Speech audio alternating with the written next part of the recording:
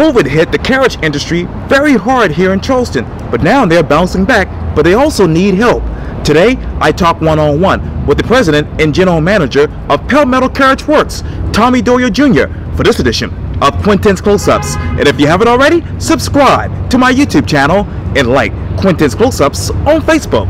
Tommy Doyle Jr., welcome back to Quintin's Close-Ups. Quentin, glad to be here. Thanks for having me. You're very welcome. Obviously, you're the president and general manager here at Palmetto Carriage Works. Who's Tommy Doyle these days in the midst of COVID? Man, Tommy Doyle is everything. Tommy Doyle just got back from picking up a load of hay in North Carolina. Day before yesterday, Tommy Doyle was working the cash register. Day before that, Tommy Doyle was answering the phones. Earlier in the week, he was cleaning stalls. So it's definitely a new norm, but a good norm. You know, I'm glad that people are out and there's a need for me to do that. You talk about there's a need to do that. Obviously, there's a need for help around here. You just mentioned cleaning stalls up, picking up hay, answering the phones, using the cash register. Where are we with that? Yeah, you know, that's arguably probably the biggest thing facing me my problem today is labor issues. And I'm really trying to figure out how I'm going to proceed forward with that. You know, in an effort to keep all of my employees that I had, I gave everybody a 15% pay increase at the beginning of the season. And that was really hedging my bets that business was gonna and is gonna continue to come back. That was a big bet on my part. And fortunately, you know, the first couple of weeks of spring, it's proved to be okay. But, you know, I made an effort starting about a month or 6 weeks ago to try to start hiring people. And, you know, just to give you an idea, a labor job like a barn hand with us, pre-COVID, $10 or $12 an hour was what a barn hand would make. I advertised $15 an hour. I had 2 people that applied, and neither one of them showed up for the interview, and that's it. Wow. Yeah.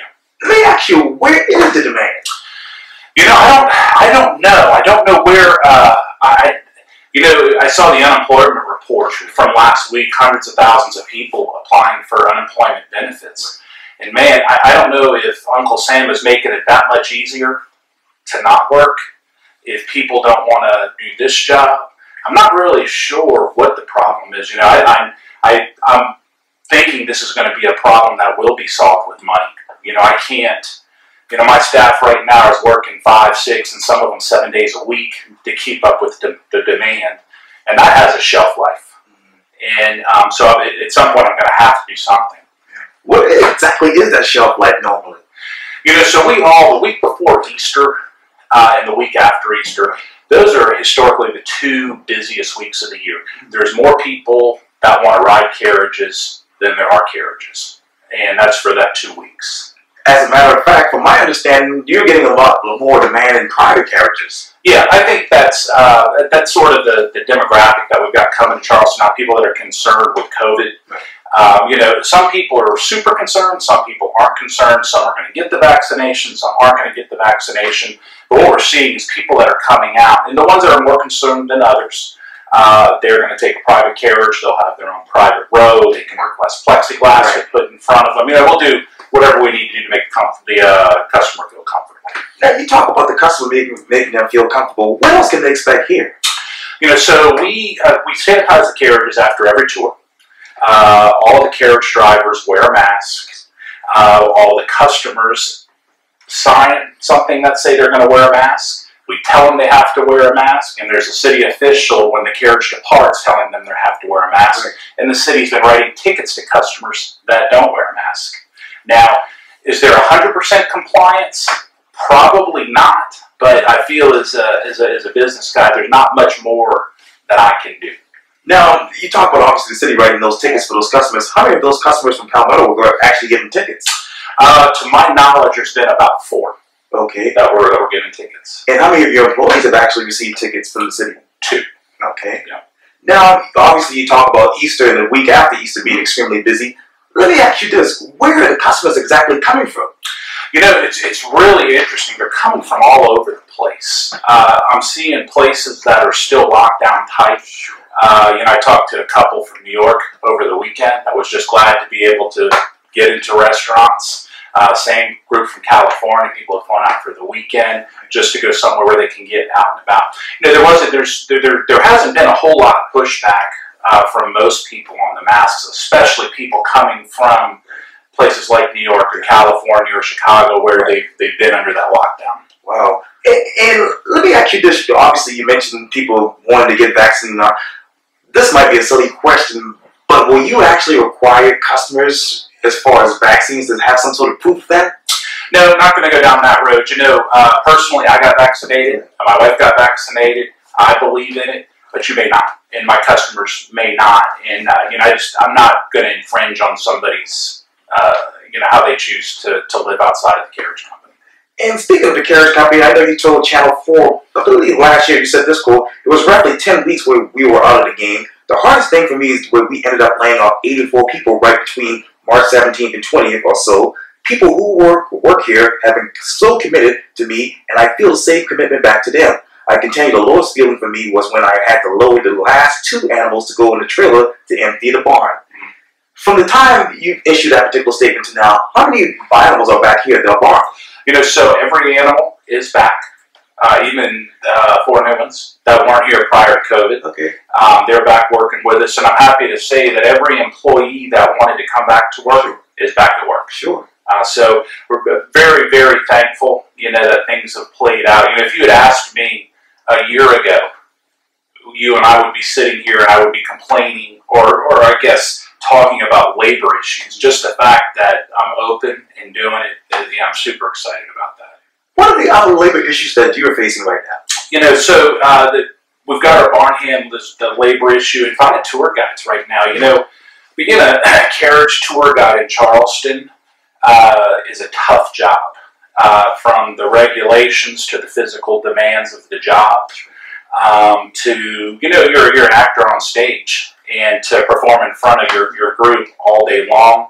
And combined with that, you know, we got delivered 9 new pages of regulation that are supposed to be coming down the pipe. And so you're taking a job that's pretty difficult already, and we're putting another more hoops for us to jump through. And, you know, we'll navigate it. You know, we've been doing this a long time. You know, my dad did it before I did. And it's just another hurdle that we'll navigate. It's, you know, I've got a commitment to the business. I've got a commitment to my animals and commitment to anybody that works with me. Now, obviously, you talk about those regulations. Which one concerns you the most? You know, I tell you, it's such in the planning stages right now that there's some going back and forth. There's really not one that I could say worries me more. It's just, you know, there's so many regulations now, more regulations on top of that. It just makes it a little more difficult to do business. And, you know, you talk about going back to the labor issues. You know, you're taking a job that's pretty difficult already, and you're going to make more hoops for those guys to jump through.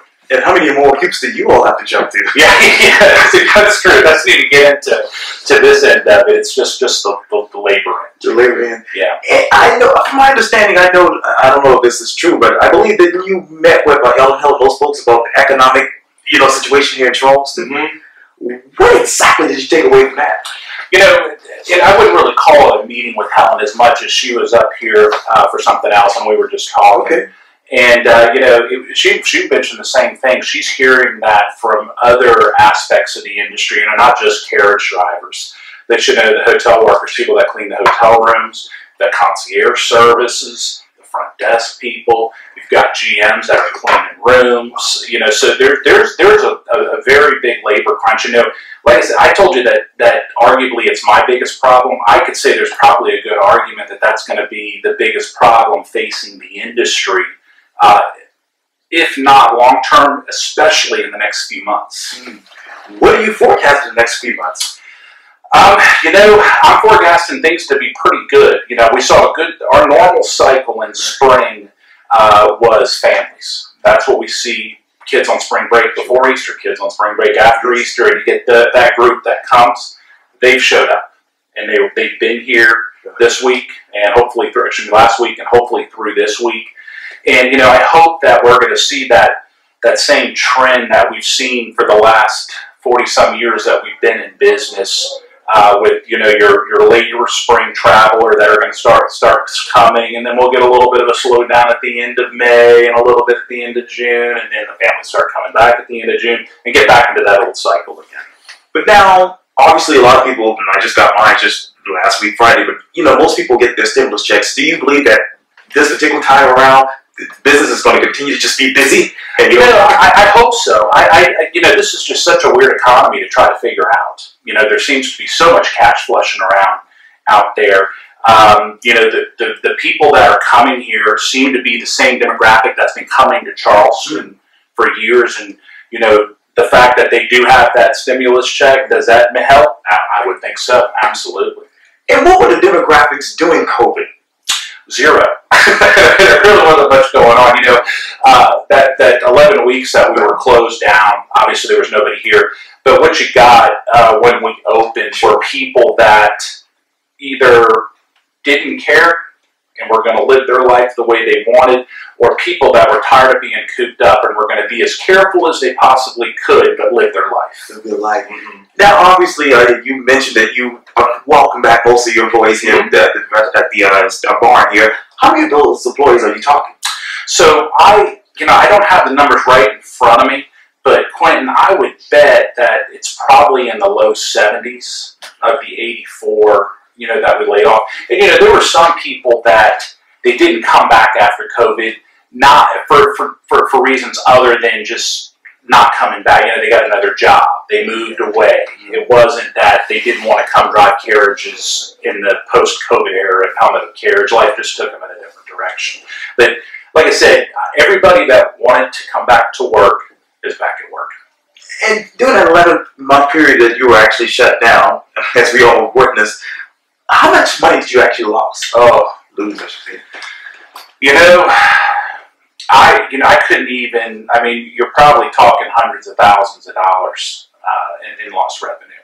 Last year it was the worst year that the carriage company has seen since it's opened in 1972. But listen, it's no different than other businesses. And let me tell you what, I'm super thankful because I'm here because my neighbor, the carriage company next to me, didn't make it back yet. Yeah. What will be the future of that particular location? I don't know. It's there's some talk about who owns the building, who owns the lease. There's really not. I've spoken with the owner a couple of times over the last year, but nothing concrete. He's talked about getting back into the business, which he very well may. And as we sit here right now, what is the biggest difference between 1972 and right now when you think of the Palmetto Carriage Works? It's a big business now. A lot of people depend on it. I talked about my dad working here. All of my siblings work here. There's a lot of people that depend on this to keep a roof over their house. It used to be when we started, even when I started driving carriage, almost 30 years ago now. It wasn't really a career job for a lot of people. But what I see now for my carriage drivers especially is a lot of them have turned this into a career. It's a nice lifestyle. It's a nice way to make a living. You get to work with animals. You work outside. And I try to make it a good place to work. What has that demand been for animals? I'm sorry? What has the demand been for animals? Surprisingly, it's been really an interesting market in the horse market. Right. When COVID first hit, I think me included was worried. I was worried, how am I going to feed these things? Just because the carriage business was shut down, feed need to be done. They got to eat. So I was super concerned, and I had a couple of prospect animals that I had in the herd that I was getting ready to start that spring. I went ahead and sold them off to just concentrate on my main herd. Horse prices have just been sky high, shockingly. And how people are feeding them and how people fed them through COVID. But the horse market right now is really, really, really hot. And what are those prices right now? Since horses that we would pay, anywhere from $3,000 to $5,000, you're looking at $7,000 to $10,000 range now. So you're talking almost double in some cases. And listen, there's a deal to be had here and there, sure, but those deals are few and far between. And one of my jobs is going to find those animals. Sure. And that requires a lot of travel, going to different communities, a lot of time in the Amish community. But with travel kind of curtailed like it was, I basically lost almost a whole year of going, looking for that one and looking for this one. And, trying to find animals to do this job, it's not a difficult job. They just got to have a brain to do it. So, to go out and find those animals, it's not quite a full-time job, but it's a pretty close to a full-time job. And if somebody wants to actually work here at Palmetto Carriage Works, how do they go about that? Yeah, so, I pretty much, I pretty much hire almost anybody that comes in the door because, the type of personality that it takes to do this job is all over the board. I've got 3 former lawyers that work here, guys that just wanted to come do something different. Got a guy that worked at the University of North Carolina as a professor. I got a girl that was working at Waffle House, the same one Nancy Mace worked before. Right. Didn't want to do that down here. So, it's just all over the place. And, I say I hire everybody that comes in the door. We go resume, we do, we do references and things like that. But, as far as the personality, it's just such an interesting job and a niche job. The people that come in, I want to give everybody that chance, and we do. We've got a training program from teaching the tour guides. The tour. The city has their manual to drive a carriage in Charleston, or excuse me, to drive a carriage for Palmetto Carriage. You've got to be a city certified tour guide. The city last year or year before took away the tour guide license. Right. But the Charleston Tour Association started the Palmetto Guild. Right. And the Palmetto Guild, basically to be a member of the Palmetto Guild, you have to pass the city test. Right. And so that's a requirement to be a tour guide here at Palmetto Carriage. So we help people pass that test. We help them work on the tour. We help teach them how to drive the carriage. You tie it all together, and then you become a tour guide at Palmetto Carriage. And how many of those people have actually passed that test, and how many have actually failed it? Everybody that's working at Palmetto Carriage has passed the test. I did it when it was the City of Charleston tour guide license. Right. Some of the newer tour guides have taken the test, and they've passed it, and so they're a city certified. I think that's the lingo that we have to use now. They're a city certified, but they can't give a tour for me unless they pass the test. That's the test. Mm-hmm. Exactly. Tommy Doyle Jr., thank you so much for your time. And again, welcome back to Quintin's Close-Ups. Thanks, Quintin. And one last question. Mm-hmm. What is the infrastructure like for Palmetto Carriage Works? How long can you go on? Listen, we're going to go until I can't do it anymore. I've got 2 kids. We'll see what interest they have in the business. I've got half a dozen nieces and nephews. You never know. I like the business. I enjoy the animals. I enjoy the people. And we'll keep doing it until we can. That's sort of that's my plan as of right now. And what is your plan for the next 5 years? I'd like to see the business grow. We've had steady growth since I took over almost 20 years ago, and it's something that I'm super proud of. And I'd like to continue that growth. Maybe not at the level that we've done it in the last 20 years, but I think it's going to be important for the success of, whether it's my kids or whether it's my nieces and my nephews or my brothers or my sisters or, whoever else might take it over. And what were those higher levels in the past 5 years? We saw right after, I guess it was 2010, 2011, we saw tremendous growth. But we saw, Palmetto Carriage saw tremendous growth as the city of Charleston saw tremendous growth and tremendous popularity. Helen Hill over at the CDB does a great job of selling the city and getting people to come here. So we kind of rode that wave. And while I'm sitting here taking credit for that growth, there were a lot of things that played into that. And, arguably the biggest thing was the popularity of Charleston and the growth of the industry as a whole over the last 20 years, I would say. Thank you so much. Quintin, thank you, buddy. You're welcome.